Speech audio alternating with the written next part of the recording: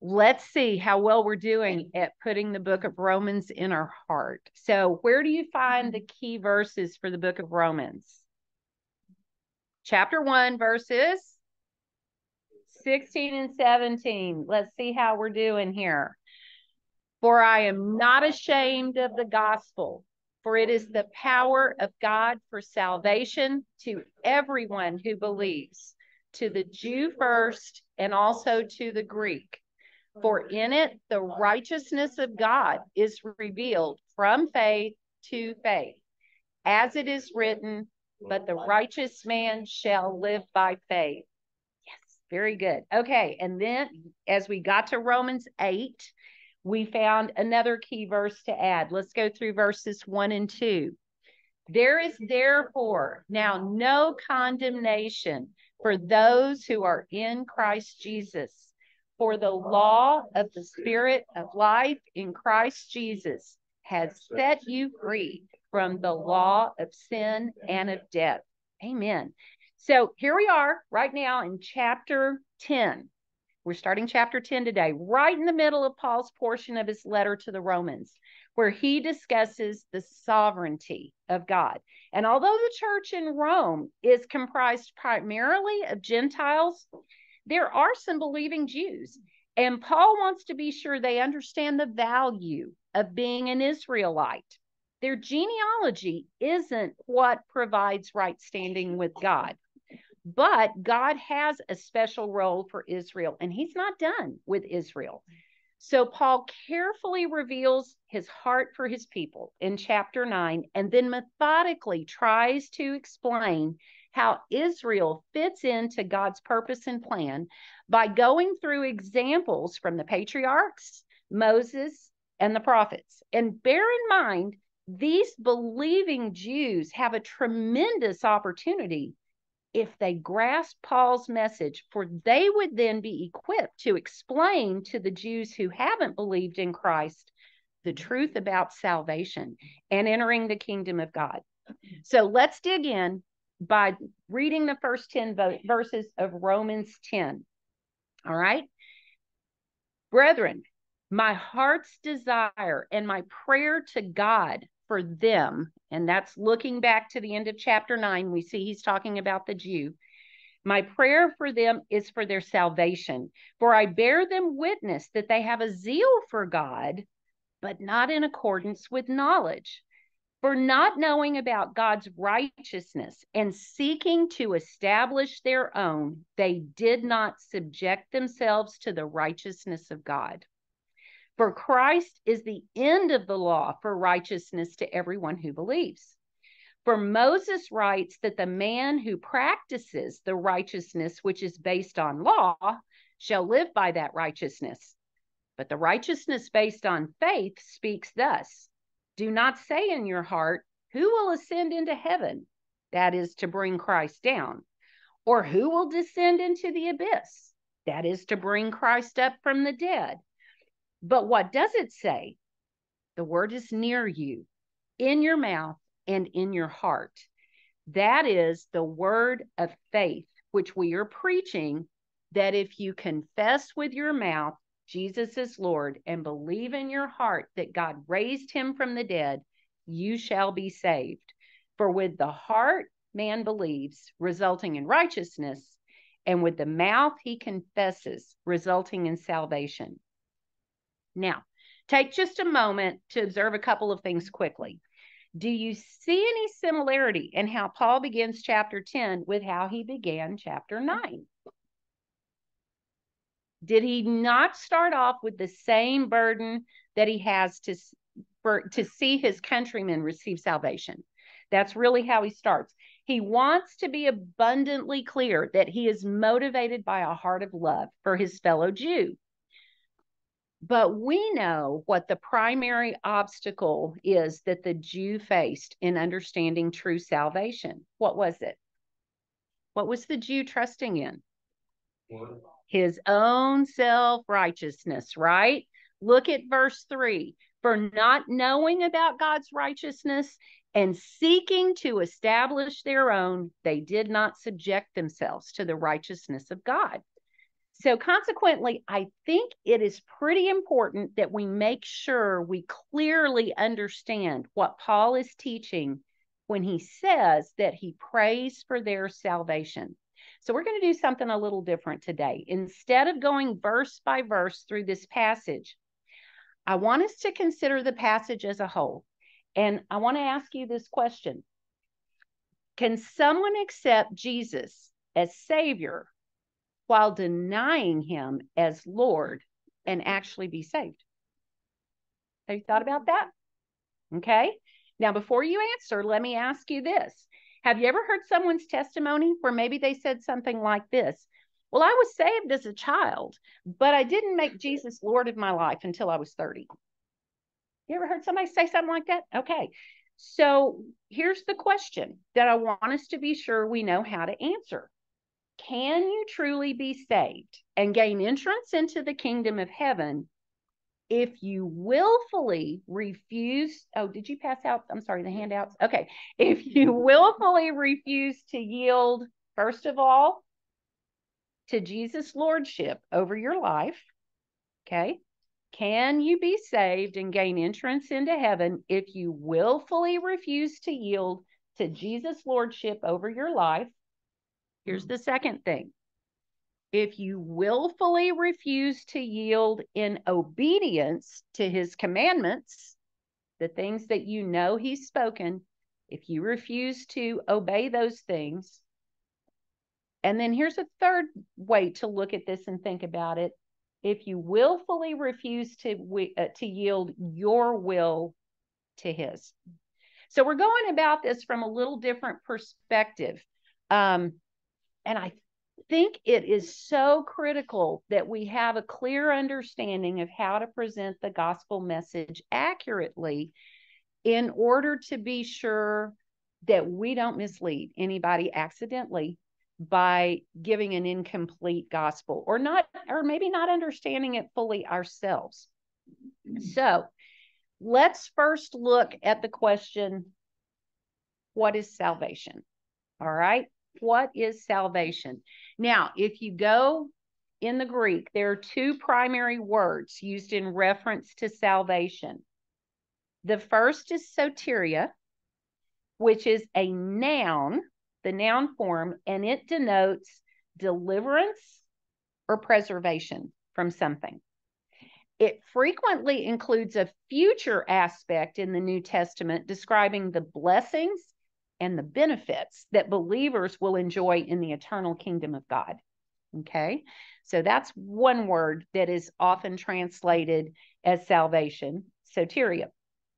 The other word is a verb, and it is sozo, and it conveys the idea of being rescued from perishing, and that would include being rescued from the lake of fire. Okay, so these are the two primary Greek words that we see translated as saved or as salvation.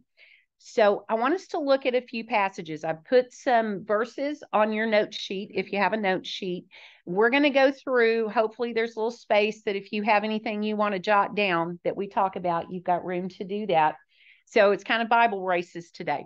We're going to be flipping around a lot. Let's look at Matthew 1, verse 21. Matthew 1, verse 21. Now, this is, and here we are getting close to the holiday season. It won't be long till we'll be looking at Advent. And in fact, Ron and John and I are looking at something kind of different. As once we finish Romans 11, we're going to take a little break and we're going to look at something different from the perspective of the Christmas story. And so we've got a couple of passages here related to the Christmas story in Matthew 1:21. When the angel appeared to Joseph to tell him that he should still take Mary as his wife, despite the fact that she was with child, he said, "And she will bear a son, and you shall call his name Jesus, for it is he who will save his people from their sins." All right, now notice what the people are being saved from. What does it say? Their sins. Okay. Now, let's look at Luke. Let's go to chapter 2, verses 10 and 11. And the angel said to them, this is talking to the shepherds, do not be afraid, for behold, I bring you good news of a great joy, which shall be for all the people. For today in the city of David, there has been born for you a Savior who is Christ the Lord. All right. So I want us to look at another Greek word. The word for Lord is kurios in the Greek. Listen to a few facts about this word. It is used in the New Testament in 717 passages. Kurios, 717 passages use that word. And it's used about 400 times in reference to when we are told to believe in the Lord Jesus Christ. The word itself denotes authority and rulership. And as an interesting observation, the word for Savior is used alone without the word Lord only 24 times in the New Testament. And it's used only in reference to those who are already saved, not in reference to those needing to come to salvation. Interesting. Here's another interesting fact. When the Old Testament was translated into Greek, the Septuagint, the most holy name for God, we would say Yahweh, YWHW, was translated as Kurios.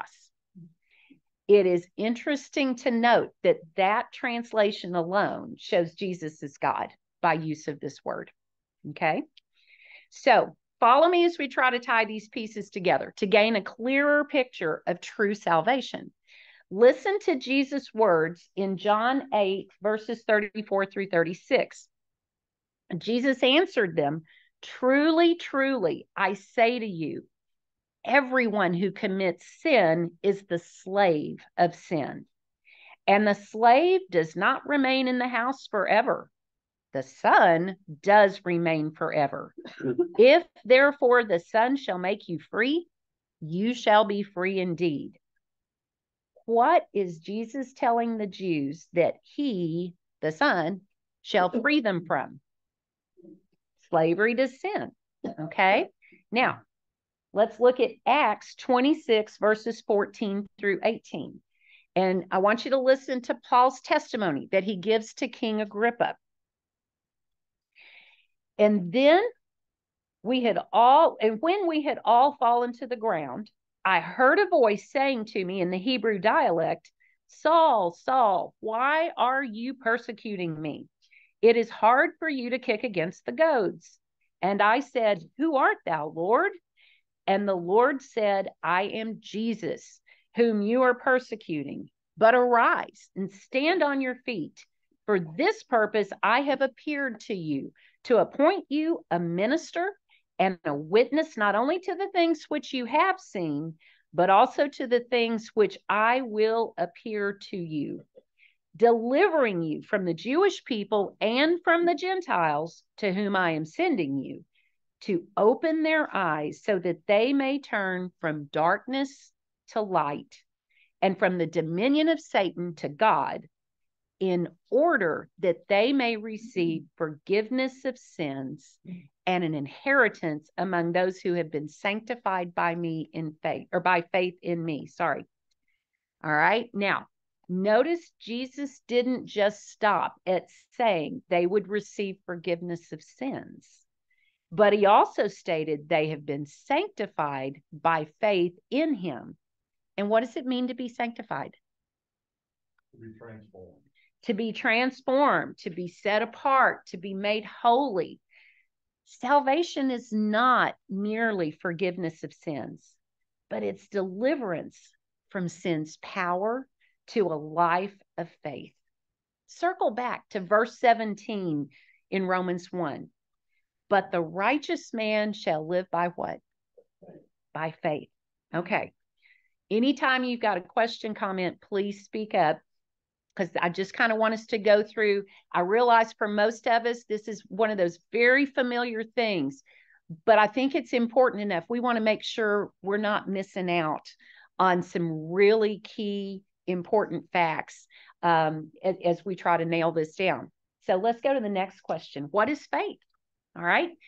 And we need to understand, in a nutshell, you might say that faith is taking God at his word. All right. Specifically, what does Romans 10:17 say? So faith comes from hearing, and hearing by the word of God. Okay. So that kind of explains where it's got to come from the word of God. You got to hear it. And then we're going to take God at his word. Amen. All right. So here are two primary words translated as faith in the New Testament. All right. The first one is the noun form, pistis, which means to have a firm persuasion or a conviction based on hearing. That's pistis. Noun form. Okay. The verb form is pistuo. And pistuo means to place confidence in. And because it's a verb, what do you think that implies? Action. Exactly. It's not a mere intellectual acknowledgement, but it's reliance on something. Okay. There is an action involved. Now, there are three main elements of faith, we might say. All right. And here's the first one. You could say it's a firm conviction producing a full acknowledgement of God's truth. All right. I'm going to say that one more time. Three elements, main elements of faith. It's a firm conviction producing a full acknowledgement of God's truth. It's not a wishy-washy thing. You own it. You've got it in your heart. And that's acknowledgement, not knowledge. There's a difference. There's a difference. We don't have a full knowledge in the beginning. We learn more as we grow. Amen. Thank you for pointing that out, Ron. That's so important. Yeah, we're not going to understand it all ever on this side of eternity. We're going to grow in our knowledge the longer that we walk in faith with the Lord. But initially, it's that acknowledgement that I'm putting my confidence in you. Okay. Look at number 2. It involves a personal surrender to him. Faith involves a personal surrender to him. If you acknowledge who he is, does it make sense that you're going to refuse to surrender to whatever it is he wants from your life? That's not faith if you refuse to surrender. So a personal surrender to him. And then the last thing is a conduct that is inspired by that surrender. In other words, it's not enough to have the intellectual assent that I acknowledge who you are, but you also have to surrender, which means there's going to be a difference in your conduct. Okay? Any comments or questions? We good with that? All right. So I want us to look at a couple of passages in Romans that will hopefully help us relate faith to salvation a little bit. So let's go to Romans 1, verses 4 and 5. And here's what it says. It's referencing Jesus when we pick up in verse 4, who was declared the Son of God with power by the resurrection from the dead, according to the Spirit of holiness, Jesus Christ our Lord, through whom we have received grace and apostleship to bring about the obedience of faith among all the Gentiles for his name's sake. Does Paul say the Gentiles need to just say, I believe in Jesus to be saved? Is that what he just said? What did he say that he was to bring about in the Gentiles? Obedience of faith. There you go. So he's explaining that. Look at Romans 16, verses 25 and 26. This is as Paul is pronouncing his benediction over the church in Rome at the end of this letter. He says, now to him who is able to establish you according to my gospel and the preaching of Jesus Christ, according to the revelation of the mystery, which has been kept secret for long ages past, but now is manifested, and by the scriptures of the prophets, according to the commandment of the eternal God, has been made known to all the nations, leading to obedience of faith. Okay? It should be clear that salvation is not mere forgiveness of sin, but an act of God that delivers man from sin's dominion. Salvation deals with the whole issue of sin, not just with sins of the past. It brings deliverance from the cause of sin within man. Okay? We good so far? You ready for it? Yeah.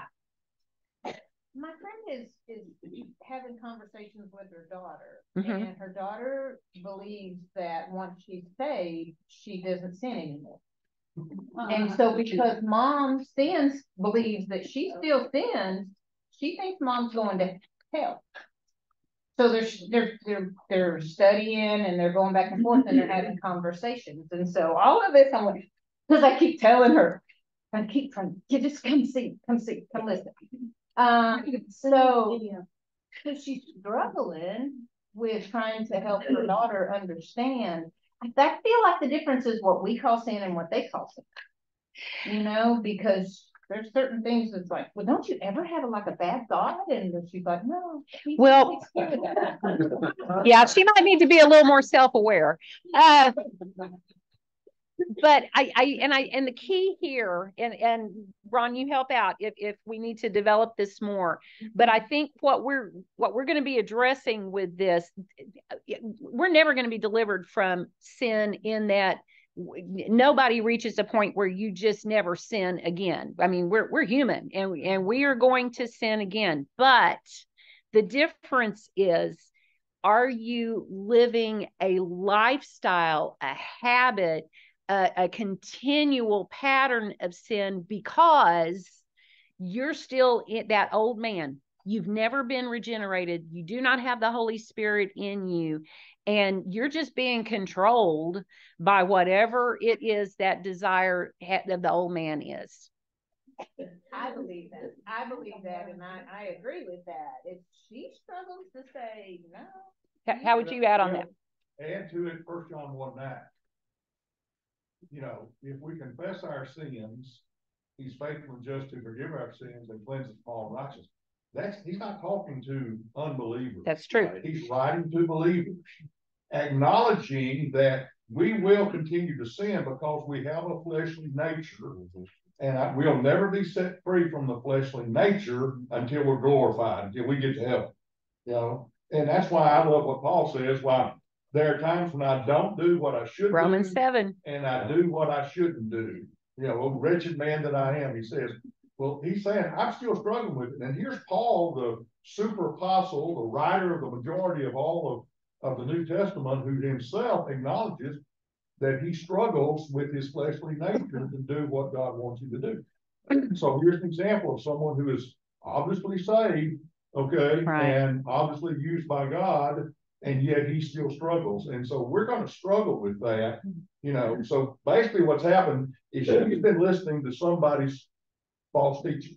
That's just, that, because this didn't just come into her mind on her own self. She's read that, she's heard that from somebody, and so that's what she's believing, because that's what her teacher or her mentor or whoever is saying. But Scripture shows that we're still continue to sin. Now, our sin is forgiven even before we commit it and after we commit it, but that confessing of sin has to do with our relationship, our daily relationship with God. When we confess our sin, we're not struggling with it, because when we sin, the old devil's always there. See, you're not much of a Christian, or you're not a Christian at all. You wouldn't have done that. He's accusing us, okay, and that we're being told, oh, no, you're, but it restores that relationship. So there's another verse that helps with that. I believe she's used that too with Paul, I believe she's used that and stuff. And the biggest problem for her is, it's not the daughter, but the mother, is that my daughter thinks I'm going to hell. It makes their daughter sad, because that's what daughter thinks. As a believer too, that, one of the blessings of the Holy Spirit is he will convict us when we sin. When we're in sin, the Holy Spirit will come upon us and convict us of our sin to draw us back. Scripture also says he disciplines those he loves. When we sin, there will be consequences for our sin, but he loves us, and the Holy Spirit will move on us and draw us back to where we're seeking Jesus and not the flesh. And there's a difference between conviction and guilt. Yeah. Absolutely. Amen. Yeah. Holy Spirit brings conviction, which is designed to bring us to confess and receive that 1 John 1:9, that cleansing. The devil will try to lay guilt on us, like you're really not a Christian, or you're not a very good Christian, or whatever the negative thing that he will do. So the difference is between guilt and conviction. So along those lines, let's move into a discussion of what is sin. How's that for a nice segue? All right. So, Holy Spirit's at work here, huh? All right. So the Greek word for sin is hamartia, and it's often defined. Have you heard somebody tell you that sin means missing the mark? You heard that before? Which is kind of an archery reference. It makes sense. Although it's not a bad definition, I think it might be helpful to better explain what it means when you miss the mark God's called you to hit. Sin means you're walking your own way. You are denying God's right to rule over your life. Okay? You've missed the mark if you're the one who's ruling over your life.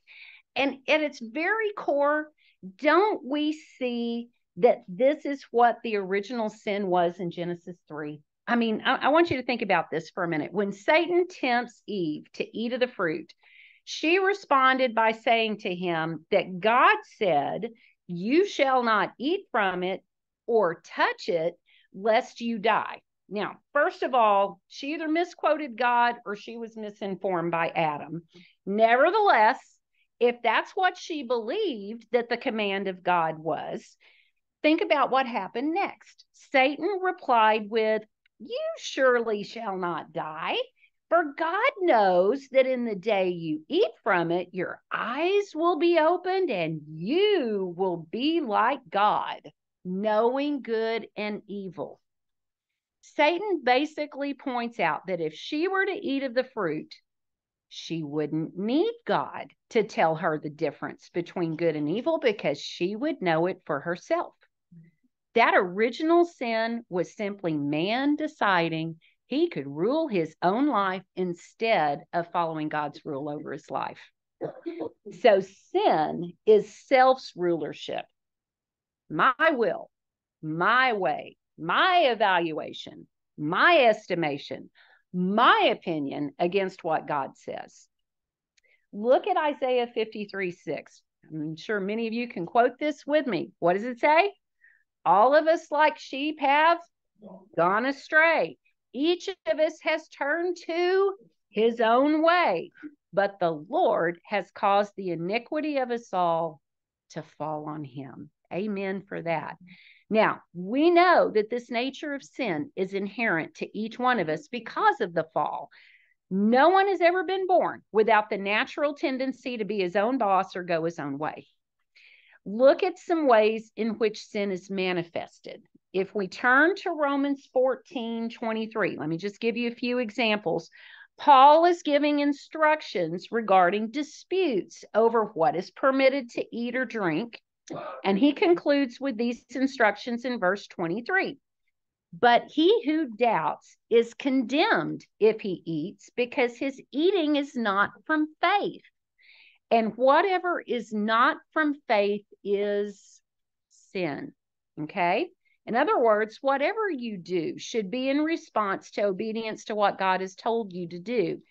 Otherwise, you're acting in sin when you just choose to go your own way. This is what I've decided is okay. Look at 1 John 3:4. All right. Everyone who practices sin, and notice that word practice, that's that habitual lifestyle. Everyone who practices sin also practices lawlessness, and sin is lawlessness. If you practice sin, you're refusing to submit to what God has said. That makes you lawless. Okay. 1 John 5:17 says all unrighteousness is sin. All right. Let's look at one more reference. Turn to James 4, verses 13 through 17. Come now, you who say, today or tomorrow, we shall go to such and such a city and spend a year there and engage in business and make a profit. Yet you do not know what your life will be like tomorrow. Think about the people living in Israel 10 days ago. You are just a vapor that appears for a little while and then vanishes away. Instead, you ought to say, if the Lord wills, we shall live and also do this or that. But as it is, you boast in your arrogance, and all such boasting is evil. Therefore, to one who knows the right thing to do and does not do it, to him it is sin. Okay? Ultimately, sin is rebellion against God's authority or lordship over your life. So, what is the result of sin?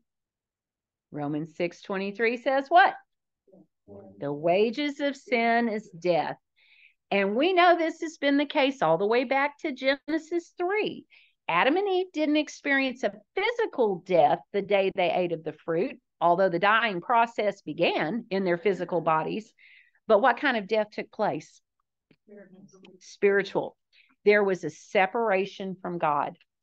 And since the issue of sin is not one that can be overlooked by God, and it's caused separation between us and God, what does it take to be free from sin? Well, we have to be delivered from that which produces sin. So, follow-up question, what produces sin in us? Or what is the source of sin within us? What do you think? You know, that's always my tendency to want to respond with that. But I want to throw something out that's a little bit different. The actual source that produces sin within us is really our old man. Okay. And here's why I want to be careful not to refer to it as the flesh, because that's really the vehicle for sin, not the source. Think about that for a minute. Okay. The old man is the one that causes our body to be an instrument of sin. Look at Romans 6:6. Knowing this, that our old self was crucified with him, that our body of sin might be done away with, that we should no longer be slaves to sin.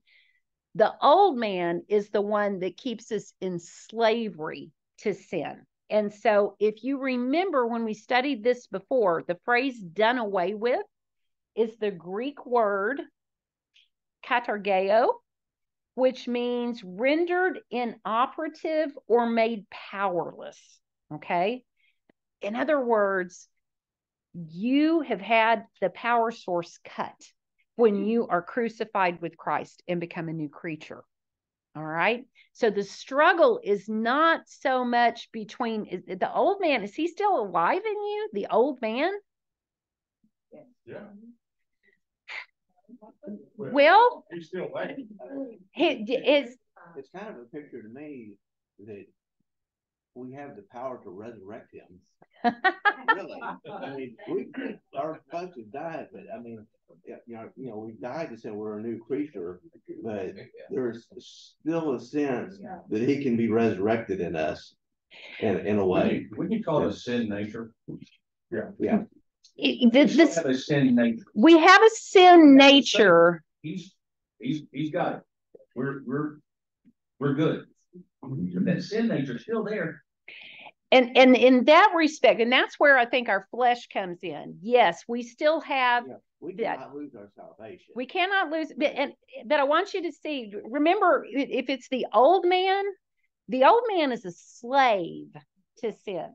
If you are a new creature, are you still a slave to sin, or have you already been delivered from that? And there's a power source that you can tap into, who's already residing in you, that will enable you to be delivered from slavery to sin. You see what I'm saying? Exactly. You'd be a slave to Jesus instead of sin. Now, it doesn't mean that you never sin, but it means you have the ability to no longer be a slave to sin. Now, in reference to that, can we decide that we don't want to tap into the power source and kind of choose to satisfy the flesh for a period of time? That's the idea of that sin nature. The difference is if it's still the old man is a slave to it. He can't be delivered from it. Okay. So and I realize we're kind of wading through some deep concepts here. Yeah. There's a scripture in Galatians 5, first verse. It says, it is the freedom that Christ has set you free. Stand firm then, so that you won't be enslaved again to that sin nature that we've been talking about. So we don't have to live as if we're not free. Amen. That we have that old man trying to influence how we think, how we live. And it all goes back to having Jesus Christ as Lord of your life. Exactly. He's got to be Lord. Yeah. Well, and if he is, and you're sinning, the Holy Spirit's just hammering away at it. You're going to be miserable. You're going to be miserable. Into submission, going, okay. Exactly. And he does that because he loves us. That's right. Exactly. Yeah. What's that Greek word for the Katergeo? That means, I'm sorry, I should have put that up there, to be done away with, when it talked about that our old man has been done away with back in Romans 6:6. Okay, that's the word. That's the word. Yeah. I know a fellow that he was apostolic Pentecostal, but he was also an alcoholic. And so he'd go 6 months at a time without drinking and getting in church. He'd start drinking for a while, and then he'd just come in, well, I'm going to go to hell. So he'd go back to church and he'd quit drinking. And he struggled with that for years. And the ultimate price was he was diabetic, and he ended up dying from the alcoholism ended up killing him as a result of diabetes. But he still, his what he struggled with was not something I struggled with. But we're all addicted to whatever our sin nature is. And so, you know, he knew he was doing wrong. Yeah. But he just, you know, he would still go back and forth. And he'd be in church, he'd be in church, everybody's going to hell if you don't be baptized in the name of Jesus. And then he would stop and buy a 6-pack of beer one day and was waiting for work. I had a friend like that was Jehovah's Witness.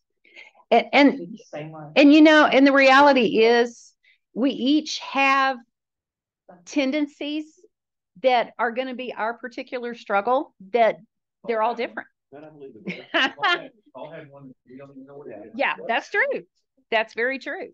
And that's why we talked about this a few weeks ago, why we need to be careful. We show grace to each other. And here's the reality of it, because you will have some people who will want to debate. Was that man saved? Was that man not saved? Just looking at the circumstances.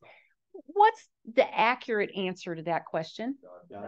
God knows. God knows his heart. That's an issue between him and God. And that's not for me to decide. Okay. My role is to take myself and examine myself to see if I'm really in the faith, and let the Holy Spirit reveal that to me. And I'm to pray for those that I see that are in struggles, because that's a big part of what we do. We lift one another up and we encourage one another. And so I'm glad you brought that up, because I think we need to be very clear that we don't miss the mark and go around this thing and think, oh, now I know how to go decide this or this or this. That's not what the point is. It's for us to be sure we understand clearly what's salvation, what is genuine faith, what is sin, and make sure when we do deliver a gospel message that we're doing it effectively. Look at Hebrews. Oh, go ahead. We don't struggle with other people. Yeah. You know what I mean? I mean, we all have Yeah. our own struggle. Yeah. And so it's hard not to be judgmental. It's like, okay, I'm not an alcoholic, but I have this struggle, or you have that struggle.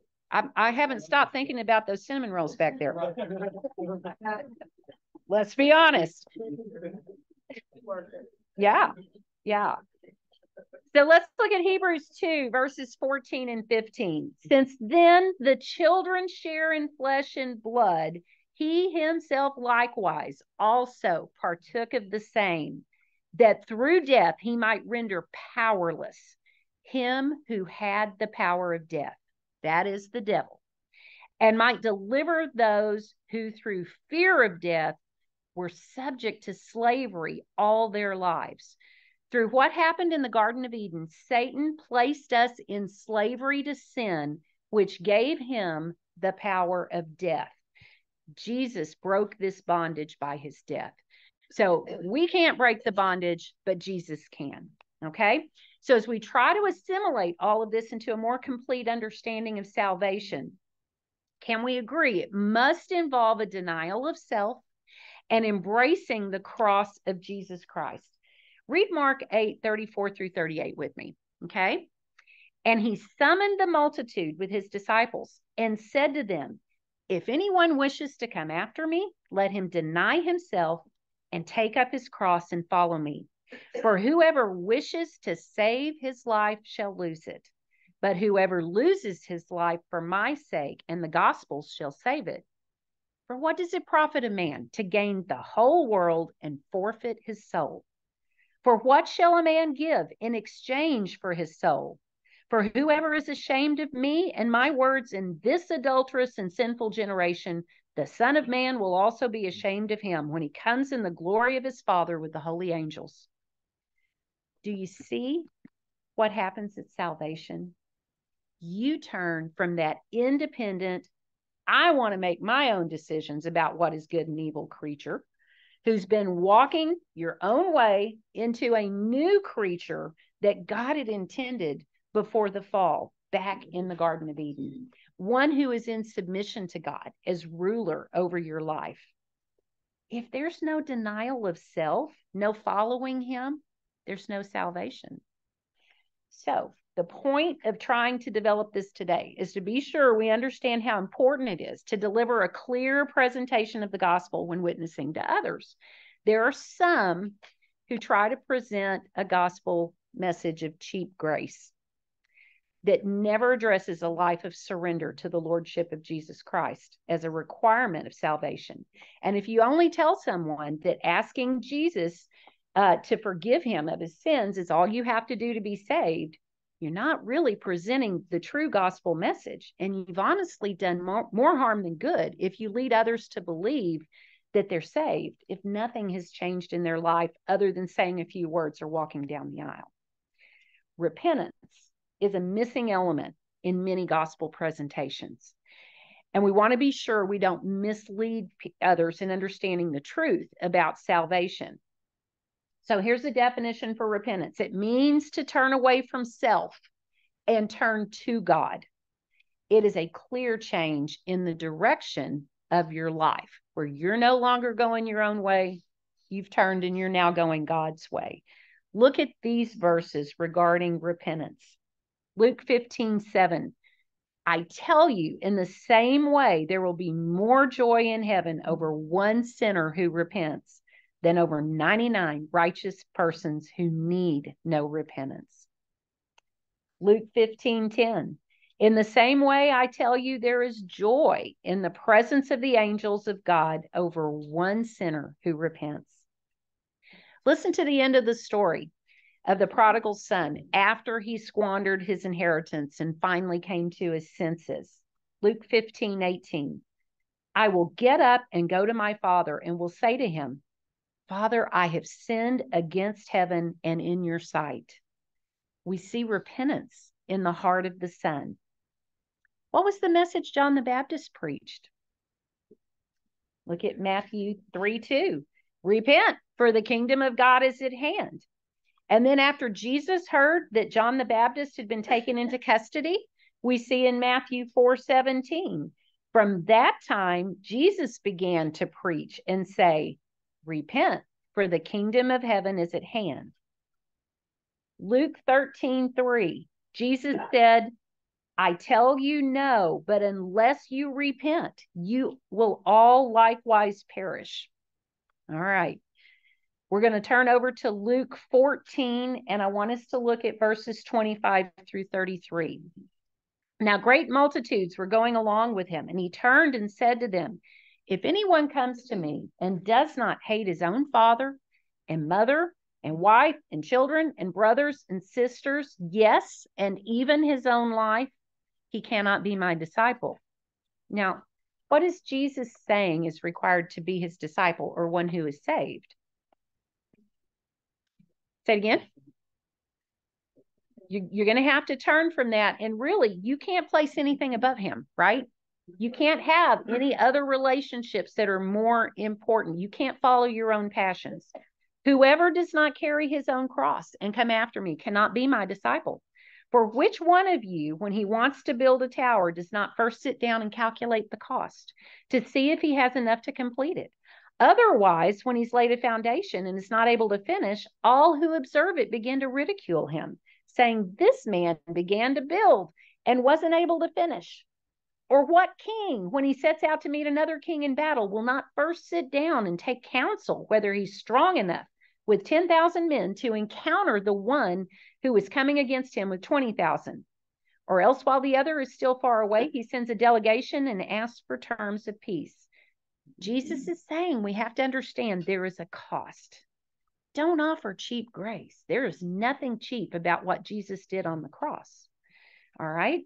So, in essence, what we're saying is that we are not under, we can't be in control of our own lives. All right? We are not qualified to be in control of our own lives.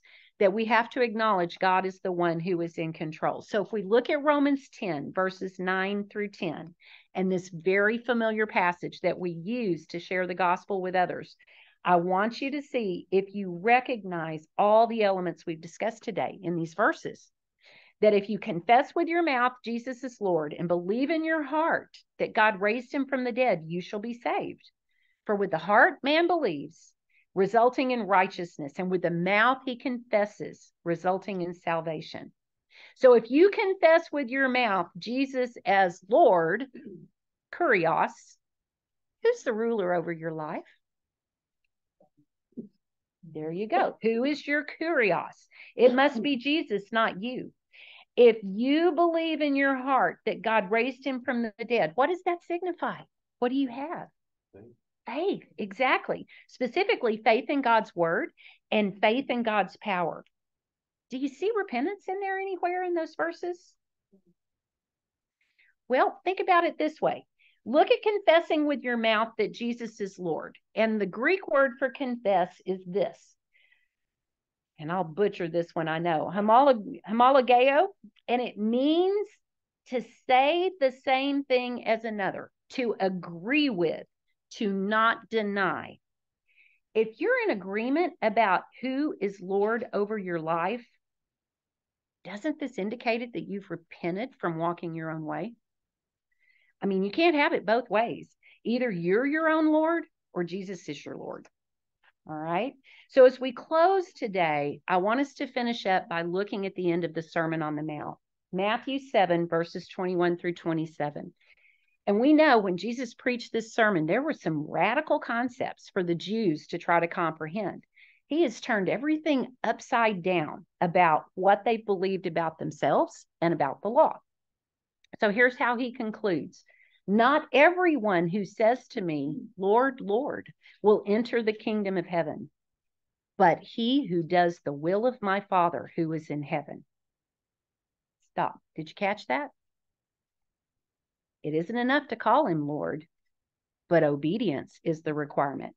Many will say to me on that day, Lord, Lord, did we not prophesy in your name? And in your name cast out demons? And in your name perform many miracles? And then I will declare to them, I never knew you. Depart from me, you who practice lawlessness.